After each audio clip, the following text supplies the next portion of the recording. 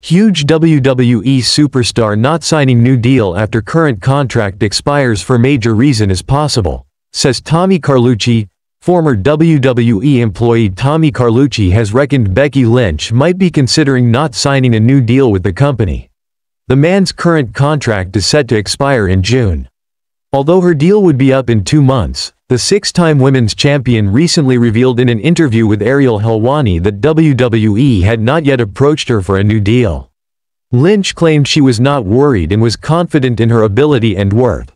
On the Behind the Turnbuckle podcast, Carlucci addressed Lynch's situation.